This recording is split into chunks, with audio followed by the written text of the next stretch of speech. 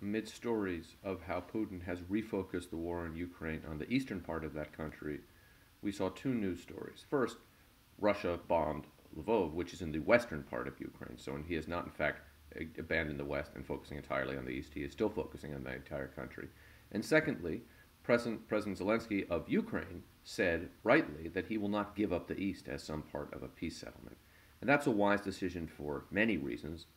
One of which is that even if he did give up the East, that would not get him the peace settlement. It's a wise decision for other reasons as well.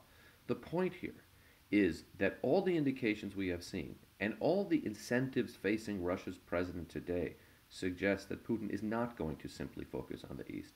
And the thought that he's going to let Western Ukraine be and focus on the East and just solidify his control there is too optimistic. Putin will do what he can to destroy Ukraine until he feels he's done enough.